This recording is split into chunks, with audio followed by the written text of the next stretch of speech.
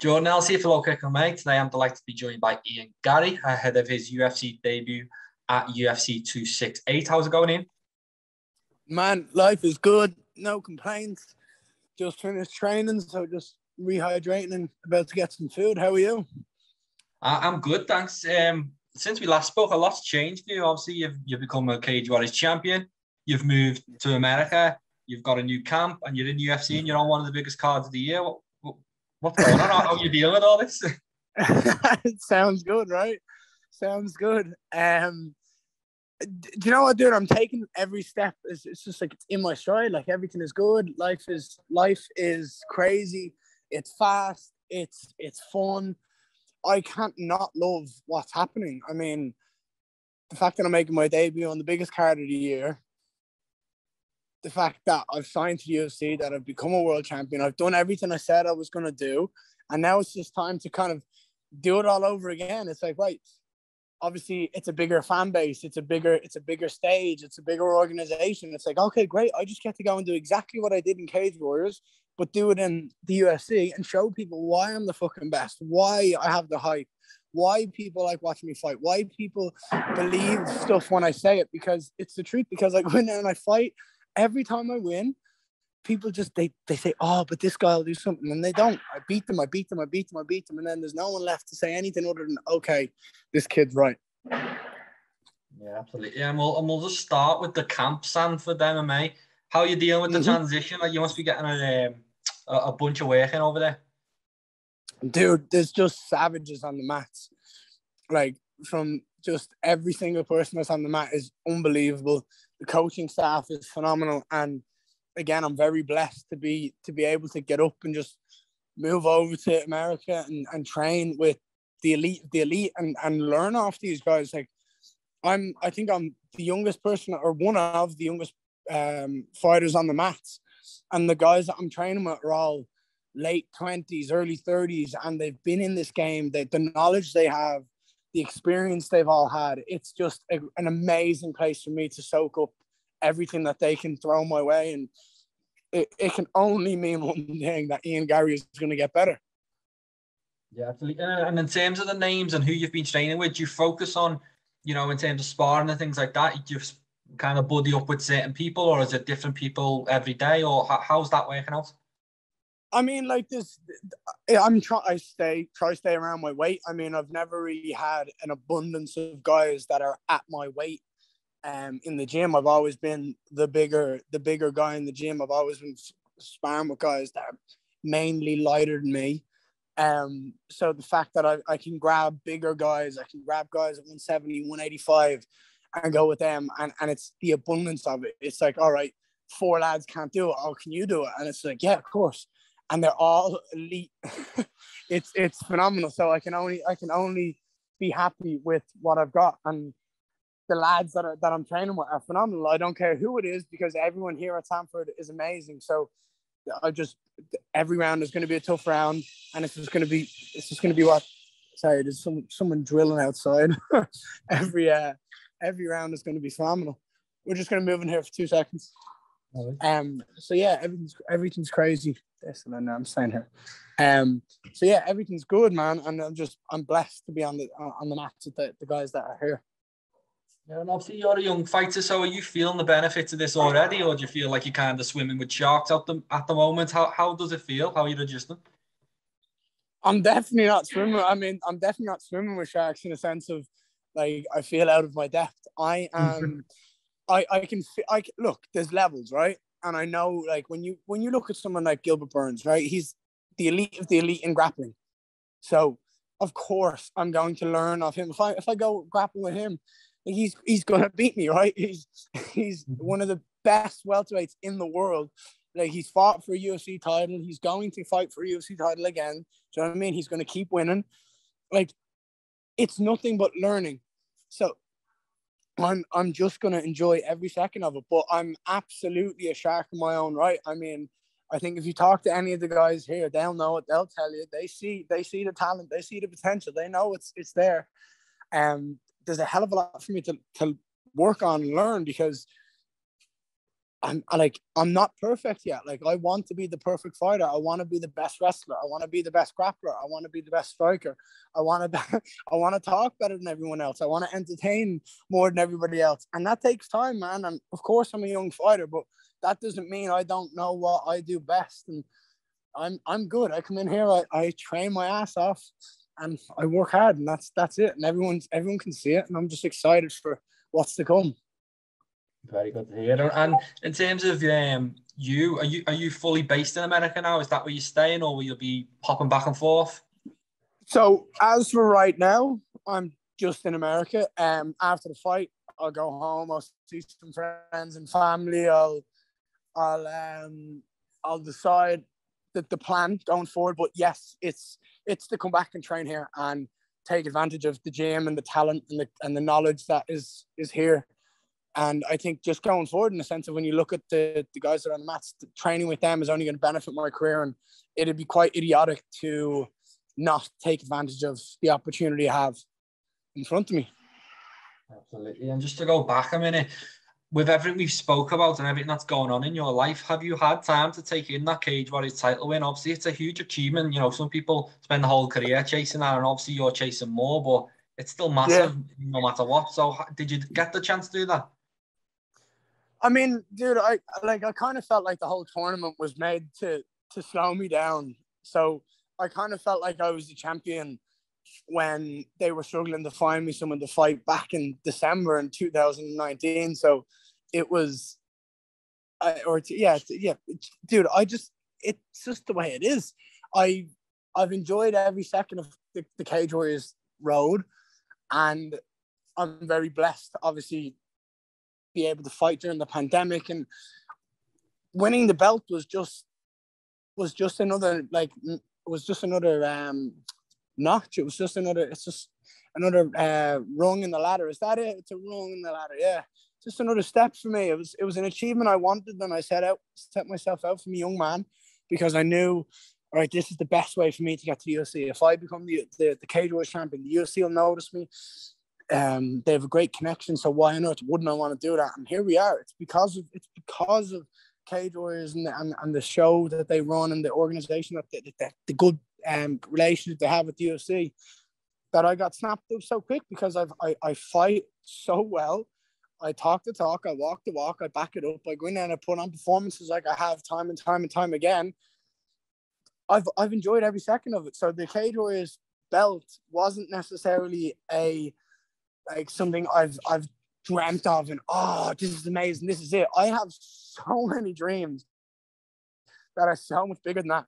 Like, I want to motivate kids to get into the gym. I want to motivate adults to change their life. I want to motivate people not only in fighting but in life itself. And me doing what I love is just a bonus in life. Brilliant. And the performance itself, was you happy with that? You know, reflecting back on it, how do you think it went? I knew I wasn't going to be able to use everything I had because of the injury I was walking into the fight with. I picked up another injury in the fight that kind of slowed me down, that people didn't know about. But at the end of the day, that's just the way the cookie crumbles. Like, you get in there, if you break your foot, you break your hand, you break your face, whatever it is, you've got to deal with it. And I'm not a quitter. And there was a lot of things that could have told me to back out that fight, not show up, or give up in the cage because something was sore, and I didn't. And I went in there and I done what I could with what I had. And I mean, I'm pretty sure if you asked anybody, would you think I was injured in that fight, or would you think that there was the list of things that had gone wrong, that it looked like that was gone wrong? You'd say no. It looked like I was just on fire. And that's what I was. I was just in control of everything that happens. Yeah, absolutely. Yeah, that's the first I'm hearing of an injury. And just your opponent, Jack Grant, since it seemed friendly in the build-up. We spoke about it last time. It was, exchanges of Instagram messages and things like that. He's gone on to Bellator, picked up a win. Are you happy to see him go on and achieve something? I love Jack Grant, and it was just unfortunate that we had to step across the cage from each other. It was just, I really do like him, and I want to see him do well. And he's an amazing person. He's a really nice guy, and it's hard to go in there and fight someone that you like, because I don't want to hurt them, but I'm not going to stop myself doing what I love and going in there and beating someone up because we're friends. Like, I punch my best mates in the face every day, and like that's what I've been doing since I was a kid. Like, we've been in battling each other since I was a child when I was 10 doing boxing. Like, it's what I've grown up doing. So I don't care if you're my best mate. I don't care if you're my family. I don't care what it is. If you're stood across that cage from me, we're going to do that. But I'm delighted to see him move on. I think he deserves to move on to a bigger organization and enjoy his time, enjoy his career. I think he can do very well. He's a very talented fighter, and I look forward to watching his career. Good. And back to you, obviously. On to the big show now, UFC. First thing first, how does it feel to be a UFC fighter? It hasn't really kicked in yet. Like, when people say, like, oh, what do you do? I'm like, oh, I'm a fighter. And they're like, oh, yeah, who do you fight for? I'm like, the UFC? I'm like, I don't know. Do I say that? Like, it's it's weird, but like, it's cool. It just makes me think, oh, I'm a UFC fighter now. Oh, wait till I say I'm a UFC champion. That's the way my aspect is. I'm just thinking forward. And obviously you're booked on, I'd say the biggest card, the UFC 268, New York, Madison Square Garden. What does that say for you in terms of the UFC and how they see you as a potential prospect, putting you on a massive show first time around? They know what's up. It lets me know that they know what's up. I mean, they put me on the biggest card of the year. They're making me debut at Madison Square Garden. They're doing this right. They know they've got their hands on something special, and they're not gonna throw it away. I mean, that's magical in itself, in the sense that they know how good I am and what I can do. Yeah, and as I mentioned, Madison Square Garden, that's another thing. Fighters spend the whole career dreaming about fighting in that arena. You get it your first go on UFC debut. You excited about that? Dude, it's insane to be fighting in the most iconic sporting venue in the world. When you look at the names, Ali, Mayweather, McGregor, like Michael Jordan, like, it's just history. The amount of history in that stadium is ridiculous. And now you're going to add Ian Garry to that list. And people won't realize it now, but in a couple of years, when my career is done, they'll go, oh my God, that's where he started. The history will be there. And the first opponent is Jordan Williams. What do you make of him? It hasn't exactly gone his way in the UFC yet, but he seems like a game opponent. Dude, he seems game, he seems tough, and he hits hard. But that's the last thing you want to do on, like, when you're with me, is be tough. If you're durable against me, I've said this a couple of times, it's going to get you beat, because it's going to get you hurt, because I'm going to find gaps. I'm going to find holes, no matter where it is, on the feet, on the ground. I'm going to beat you, and I'm not going to hold back. So he's tough. He hits hard, and obviously I've got to respect that. And I respect that every single opponent I come up against, but I'm just better. And it's just a case of me going in there and doing my job. And yeah, I wish him the best, but I've got to go in there and get rid of him and do it nice and do it in style. And how do you see it happening? Obviously, as we said, he's a tough guy. Do you think you'll be able to finish him? Yeah, I'd be annoyed if I won't, but at the end of the day, a win's a win. I'll be annoyed if I don't finish him. I'm always hunting for a finish. The only two decisions in my career are because of injuries that have happened in the fight. And that's just me changing up the game plan. If an injury happens in the fight, and for example, like my pro debut, I broke my right hand a minute into the fight. It's like, okay, so I can try and knock this guy out, or I can be smart, I can piece him up, and I can win the fight and get out of here unscathed, like, with just what I have. Whereas if I start trying to be desperate because I'm sore or there's something gone wrong, that's when people lose. That's when people get caught. You need to be like bulletproof in your mindset. If you make that decision, you go for it. So the win is what matters to me always.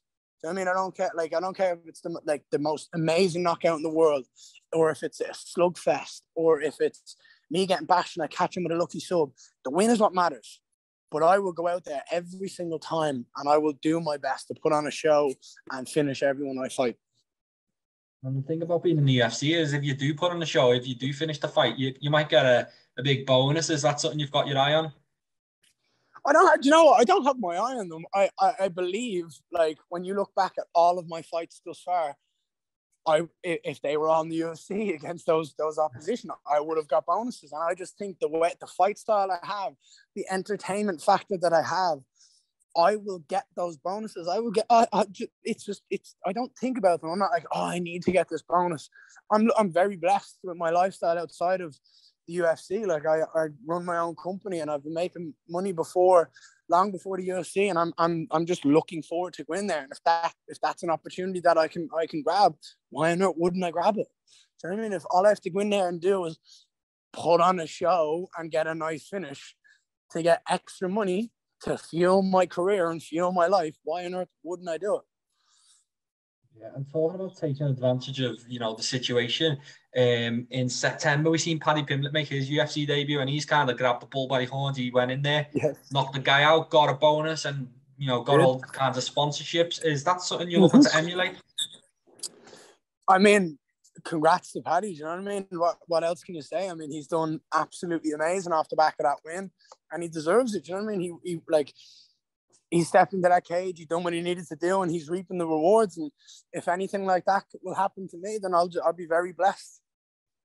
Hopefully, man. And all going well in November. What is next for you? Obviously, you said earlier the plans to go home and spend some, Christmas time with the family. And then would you be looking to get back in there early 2022? Yeah, I mean, look, I depending on how fast this fight finishes, we'll see what's up. That December 11th card looks pretty tasty. So maybe we could do a quick run it back. But in reality and being smart, I think the best decision is probably wait till kind of March 2022. Go home, see my family, friends, come back to America, settle down, get some hard training in, improve on the skill set, improve as a fighter, as a man, improve my business, just grow myself and everything I have around me, and that will only benefit me in life. So I think the plan is probably going to be March, April of 2022, and then we just, once the ball is rolling, we're not going to stop it. We're just going to kick it down the road faster and just enjoy life. And in terms of goal setting and things like that, is that something you're doing? If so, when you look at 2022, is there a place you want to be by the end of it? I want to be, knocking on the door of the rankings. I want to be in them. Where do you want to be? Sorry, I didn't hear the end of that bit. So in terms of, goal setting, are you a guy who sets goals and kind of says, I want to be this place by this date? Like by the end of 22, where do you want to be in your UFC career? I just want to maintain adventure and freedom and happiness in life. I mean, I'm very blessed to be fighting for the UFC and living out the dream that I've dreamed of, in a sense of I get to fight for a living, and I get to bring enjoyment and to my friends and family and have them be proud of me because I'm on an amazing journey that not many people are blessed to be on. So for me, like, the only thing that I want to do is improve and get better and enjoy life. And for me, undefeated is a massive thing for me. Remain undefeated, knock people out, put on statements.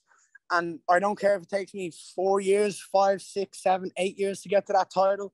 If I put on shows like I know I will, and I beat people the way I know I will, and I'm happy and I'm enjoying life. I'm very young, man. I'm 23. Do you know what I mean? There's not a lot of 23-year-olds in the UFC that are undefeated, that have the potential and the hype that I do. I'm going to take my time. I'm not going to milk this cow dry. I'm going to take my time and enjoy every second of it, because I'm going to be a UFC champion. And if I rush this, then the longevity might not be there. Whereas if I take my time, the skill set gets better. The confidence gets better. I become more mature. I become more of a businessman. I can see how everything works. I get used to the UFC structure. I get used to everything, and I just become unbeatable. Absolutely, man. That's the perfect way to end this interview. I'm very grateful for your time, because you've just said everything you had to say there. Brilliant promo there for your debut. I can't wait to watch, mate. And just thanks for making some time. I wish you good luck with everything. Appreciate it, man. Thank you for taking time out of your day. And as always, look, just hit me up after this debut. Just get back on, and I'll tell you I was right. I'll tell you. Can't wait to speak to you again, mate. Good. Make sure to subscribe to the LowKick MMA YouTube channel for all the latest news, event previews, and interviews with some of the biggest stars in MMA.